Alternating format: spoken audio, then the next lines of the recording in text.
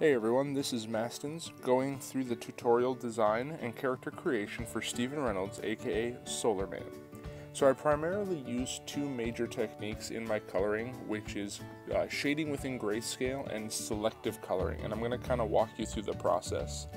So getting started here, we see that I'm kind of sketching out some basic shapes to kind of put some form into Steve here.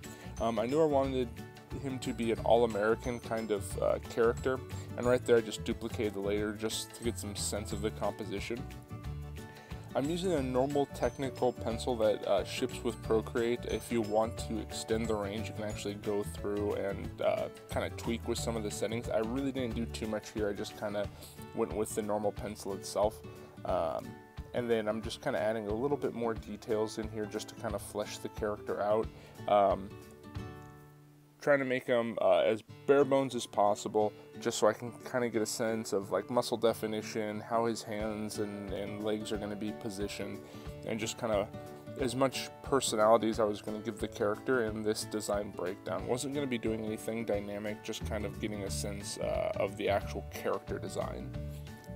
And then once I had kind of the basics here, just kind of added a little bit more detail in, which is what you're seeing now, trying to figure out how I want his arm to be. Notice I'm not doing the hands, and that's because on the left side, he was definitely going to be like hands in pockets, whereas on the right side, I wanted him to be in his superhero pose, a little bit more reminiscent of like a Superman kind of style.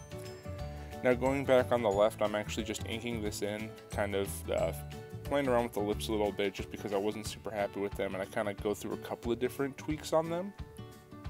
And the pen I'm using is an actual custom brush. It's called the G pen. I also use the Maru pen and then a shading G pen, which is just a G pen that I upped the maximum size on it, and that allows me to, and you'll see when I'm coloring, it allows me to still have something that's pressurable so I don't have to really erase outside of any lines. It is a custom brush. You can find it online on Procreate's actual website, which is obviously the app that I'm using here for my iPad. So once I finished the left side, I ended up playing around with the right. You can see his arms kind of jumping around. That's just using the transformation feature, and then me just kind of tweaking it afterwards. And then as you saw there, I wasn't super happy with the lips, so I decided to go back and kind of put some final tweaks on that. Once I had both bodies actually designed out and inked in, I went back over and basically kind of made some costuming decisions on here. Like I said for Steve, I wanted him to be kind of an all-American kid, smart but also athletic, just somebody who can be easily identifiable, so I kind of gave him some casual clothes. And now I'm working on the actual design for the Solar Man costume.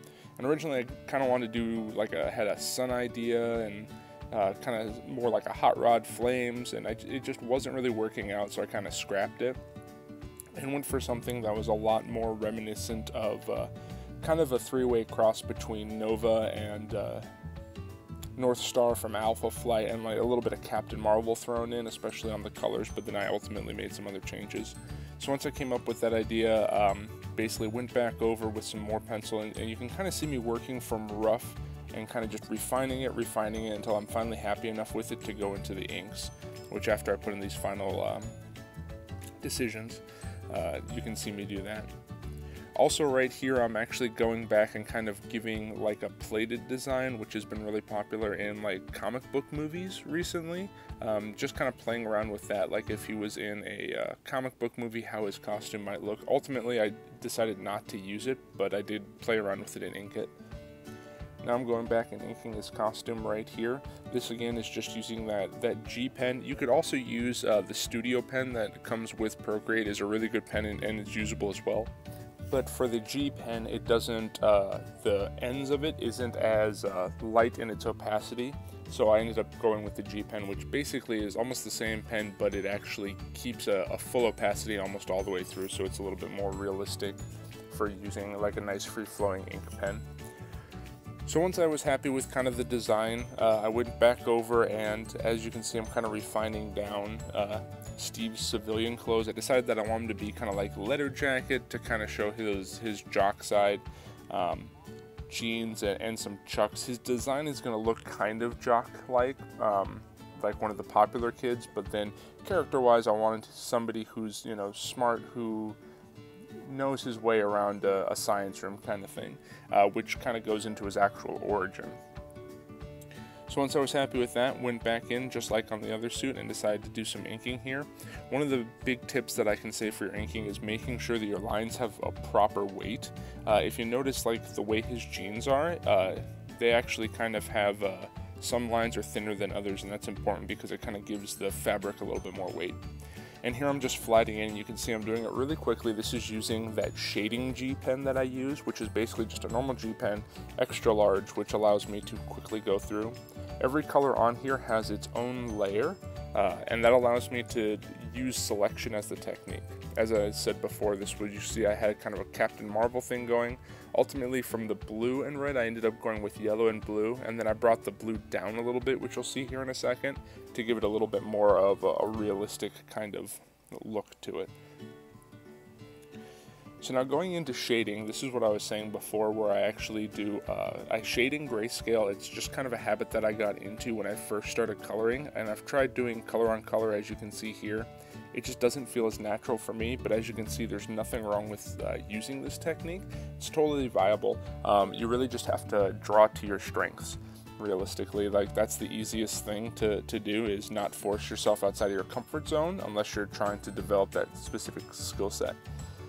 So by working in grayscale, you'll see like I'll kind of drop in a lot of gray and then I'll erase it back, and it's kind of like working with a big chunk of clay and then having a sculptor kind of like peel that away. I kind of take the same approach in my shading. I like to use grayscale so that way I can really see and kind of get the feel for where the light is coming from, where the shadows are going to work. Again, you don't have to do it this way. You can be doing the same technique already on the color, but for me it's a lot easier to visualize, which is really important when you're working with it because you need to be able to identify it. Now I should say that all of my shading I do in a layer on top of my colors and set it to multiply. I typically work within 3 layers, and then that way when I throw the colors back in, as you can see, it just multiplies down, adds a little bit more realistic shading. We'll talk about screening here in a little bit as well. I just wanted to show you that real quick, slower view. So that on a top layer, I actually made a couple of textures and then multiplied those textures down so the jeans had just the tiniest bit of texture to them. Dropped the opacity on that to kind of give them a little something. So here, using the same technique, I'm working in grayscale. Now how I do this without coloring outside the lines is I actually go to one of the hidden color layers and I actually hit that layer and hit select and then go back up to my shading layer, and that allows me to work without having to worry about the constraints of coloring outside the lines, because when you're using select, you're not able to color anywhere outside of your selection. So that allows me to keep my multiply layers pretty neat. It's a technique I learned from another artist that I saw on YouTube, which is pretty cool. I liked it so much I ended up kind of utilizing it myself. And then right here you can see me doing some color tweaking, and then on top of all my multiply layers I add a screen layer. I typically will sample the color once that's in, that way I can create a little bit more realistic lighting, and then I drop that on top of it. So typically you're seeing 3 multiply layers in a screen layer. Now ultimately I was really happy with kind of how everything turned out with those 2 costumes, but I thought it might be nice to have kind of an intermediary costume, kind of a Kick-Ass style or a Sam Raimi, Tobey Maguire Spider-Man style, where it would be like the costume that's reminiscent of his final costume without actually being his final costume. And so I was playing around with like a leather jacket at first, and then ultimately I decided, you know, what would be kind of cool is maybe give him like a sweatshirt that had the same color scheme, kind of like a Rocky kind of style to it, with a hoodie and sweatpants and chucks, and that's what I ended up doing, which I had a lot of fun with, because you can kind of add a lot of just the little like wrinkles into the fabric, which is kind of fun to play around with. So if you notice, I again started rough, and then I ended up kind of refining it down, and that's done on 2 separate layers as well. So I start on my rough layer, drop the opacity, over that, refine it, and then on that one, again, drop the opacity, and that's when I finally do my inking. Now with this, I also kind of played around with what to do for a mask, just because I didn't want to give him the Robin style mask. So at first I kind of had this really bad looking Teenage Mutant Ninja Turtle thing, and then I ultimately decided to go with a ski mask. Just that was simple, kind of easy. And then again, using a G pen for this. And if you can see now a little bit closer how I'm adding weight to certain sides of the line, but not necessarily to everything. Wrinkles within the fabric is normally a lot lighter than the heavier lines that you see outside, which kind of set the actual line work. Once it's all inked in here, I once again drop some more flats in, which you're going to see here in a second once I finish these shoes.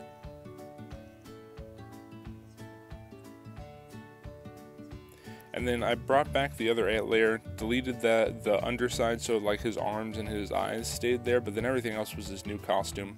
Merged all that together and then threw in those flats. And again, these flats are done on their own layers, and then I select the bottom layer, which is his skin tone, which covers the entirety of his character design. And then I throw in just the kind of the light indicating layers, and then drop the opacity on that a little bit, normally to about 50%. And then on top of that, I'm working in a new layer. Now that new layer is the master shading layer, but then I'll make a layer on top of that. As you can see, drop in a bulk of shadow, erase it away until I like it, and then I'll merge that down. So that way I'm not worrying about the master layer, because the master layer is when the final piece of that I like, and I kind of merge it together into one layer. And then depending on how dark it ends up turning out, sometimes I'll drop the opacity and do my third layer on top of that, and sometimes I won't. This time I decided not to. I went straight to screening. And as you can see, that screening really kind of helped lighten it up. But then I decided, you know what, I wanted to go back and add a little bit more shadow, which you were seeing. And once I did all of that, I dropped all three pictures together. I didn't really plan this out originally, so I'm trying to throw a bunch of different textures on, just kind of play around, add a little bit more than just a standard on white. So that's what you see me here, is just kind of playing around with the shadows and multiplying it, ultimately having to re-import everything and just kind of experimenting around, which is part of what I love about digital art, is you can really experiment without like sacrificing the integrity of the original piece. And once I had everything here, I ended up going back, and you can see kind of on the leftmost picture right now, I'm adding a light blue highlight to everything, kind of a bounce of light. Sometimes I'll screen this, sometimes I won't. I'll just leave it in normal and maybe drop opacity. It just kind of depends on how I'm feeling the light source.